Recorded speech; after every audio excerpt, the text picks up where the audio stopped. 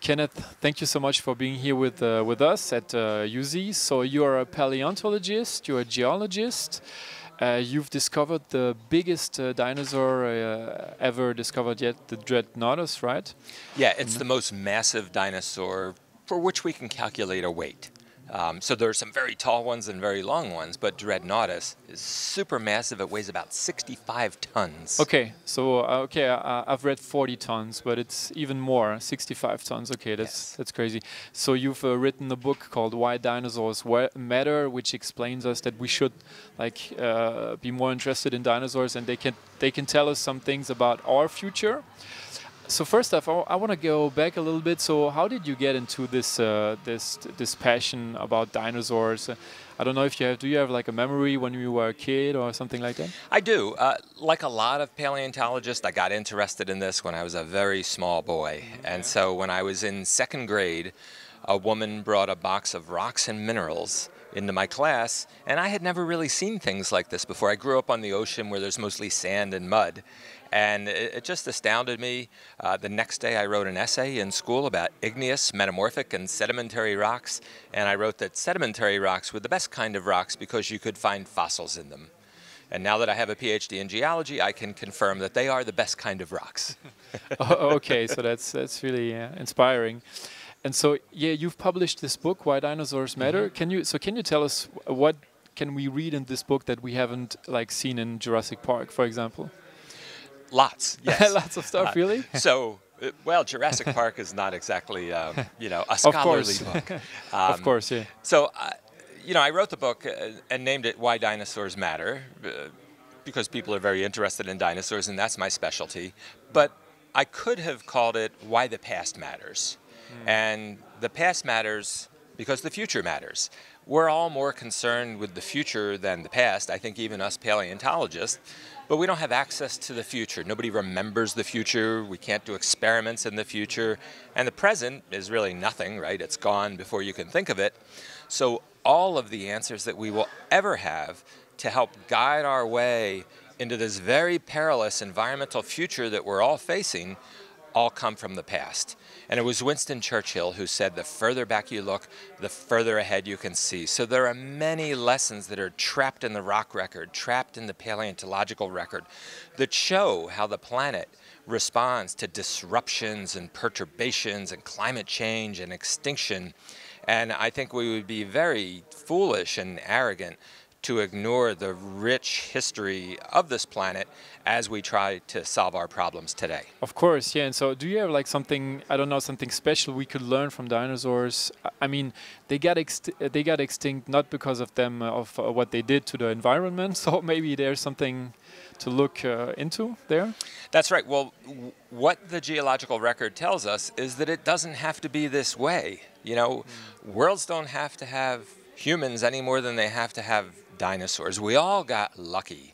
And being lucky, I think, is a great feeling, but it should lead to gratitude, not pride.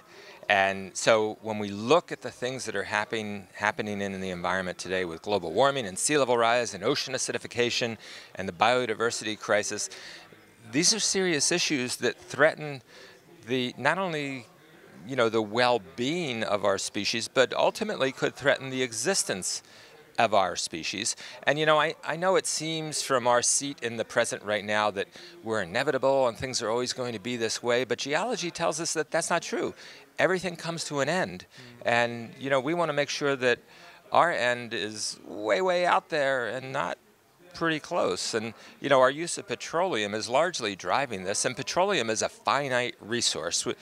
We're not going to make more of it except over geological time.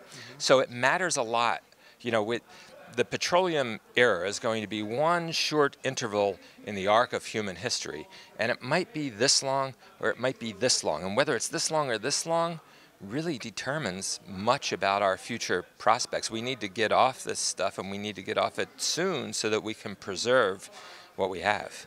So do you think we could really, in a realistic way, face extinction in, maybe not a couple of years, but hundreds of years, or even less than that, if we don't change our behaviors at all? Well, the first thing we would face is a huge diminishment in the quality of life. And so, you know, maybe the species itself doesn't go extinct, but if we keep degrading the environment, no one on the planet will be able to aspire and achieve their dreams. No one on the planet will be able to have the kind of future for their children that they want. No one on the planet will really be very comfortable. And, you know, none of us are photosynthetic. We all rely on other animals and plants and ecosystems for our well-being. The Earth itself is going to be fine. You know, the Earth as a planet, you know, it's going to just, you know, slough us off like a bruise that it had, like a scab. It's us we have to worry about. It's our biosphere that we have to worry about, and we need these ecosystem resources for our well-being, and we're using them right now as a trash can. Yeah, that's it's horrible in a certain way, and so we've talked about the dreadnoughtus. You've discovered this amazing and giant dinosaur. Do you think there are still some dinosaurs and some creatures from this time that we still haven't discovered yet? Oh, absolutely. I think even like more fantastic or giant ones, or absolutely.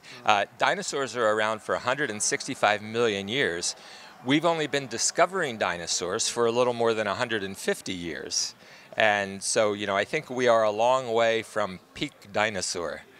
So there are many, many more species out there. You know, I'd be surprised if we've discovered 1% of the species so far. And I'm sure there are dinosaurs that are out there that are a lot bigger than Dreadnoughtus. There are dinosaurs that are probably, you know, amazing in ways that we can't even conceive of now.